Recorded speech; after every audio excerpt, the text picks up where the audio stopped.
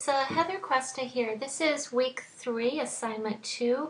We're drawing rectangular prisms in 3-point perspective, in worm's eye view and bird's eye view. So Lisa, you understand the basic concept here that worm's eye view is looking up underneath and bird's eye view is looking down on top of the prisms. Okay, Lisa, you're started off pretty well. Right here, this shape right here is correct. We're getting a little confused on some of these others, so let me go through those with you. But this one right here, use this as your benchmark. Try to mimic what you did here with these other shapes, and you'll be all set. But let me just kind of show you what's going on here. Okay, in this shape right here, this corner right here that's closest to you, the viewer, that's the one that you initially match up to all these vanishing points, just as you have right here.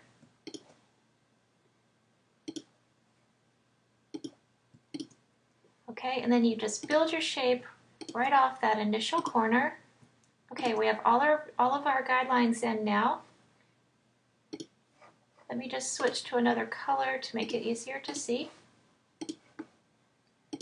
Okay, now for your side wall here, you start at this bottom guideline, match it up to the top.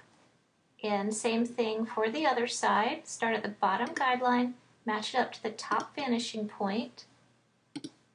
Okay, and there's the left side of our rectangular prism and the right side.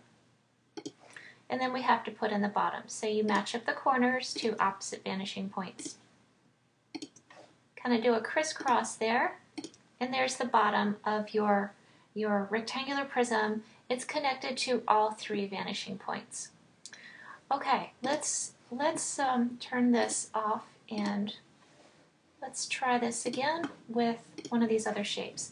Okay, this shape right here, this is the corner you should be working from, but as you can see, this is not responding to that vanishing point.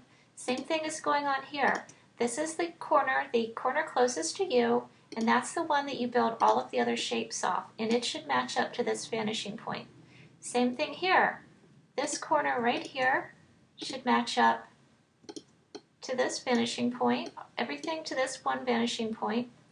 This one even looks like it's perhaps tilted a little off to this side when it should also match up to this vanishing point.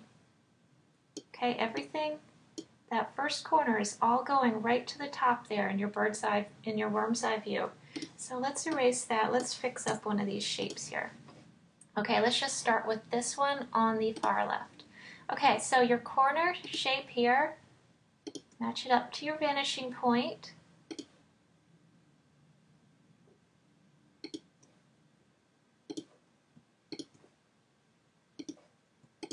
We're establishing the height here. I'm just working off the height that you've already established right here.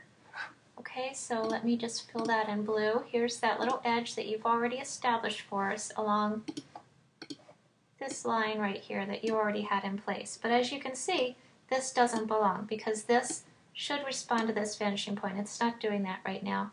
Also, somewhere down here, and same thing is going on here, this is like a giant, I don't know, a very, very, very long tube-like shape. It goes all the way back to the vanishing point. Somehow you need to establish the length of this back face. Okay, so let's work on that.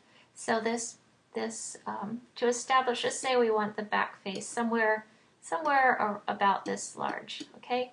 So figure out how large you want it, match it up to the vanishing point. Oops. See if I can get that in there.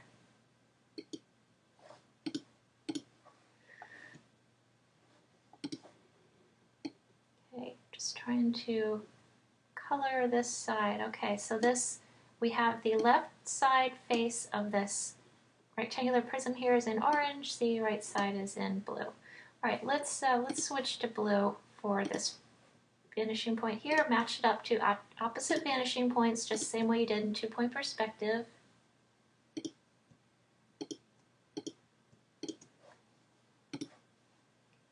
There's our bottom. Okay, let me just make this a little more clear by coloring this in blue.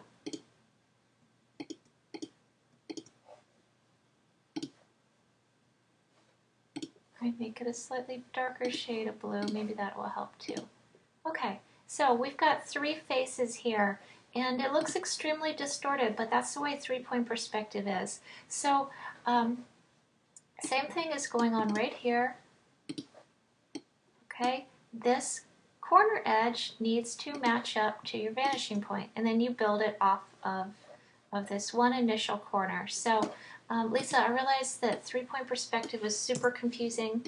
I'm going to post another tutorial under this post. So please go through with your own pencil, follow along what I've done there, and hopefully that will make more sense. All right, quickly, let's take a look at your bird's eye view.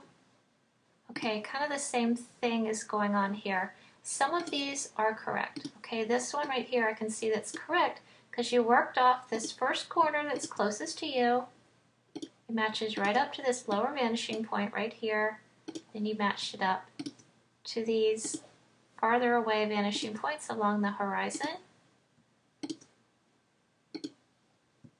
Okay, so all of this is correct. Everything matches up just as it should.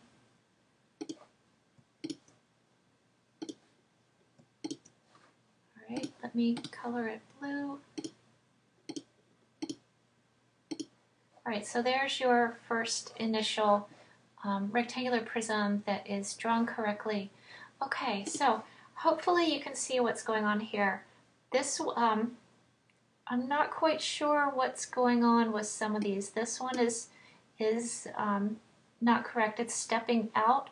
This line right here, again, should respond to this vanishing point, okay? So it would actually be curved or tilted over that way, and you're going to get a lot of distortion here. That's just the way it is.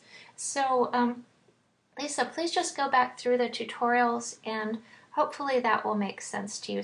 If you can manage to start from that, just conceptualize that edge that's closest to you. If you can match up that very first edge to all three vanishing points, then you should be all set after that, because after that it's just kind of matching things up. But you have to match up the very first one correctly, or nothing else is going to work. So, Lisa, I hope this helped, and very good start though. Very good start on these initial ones. So just build on whatever technique that you use to work on those, and you should be just fine. Okay, thank you, Lisa. Good work here.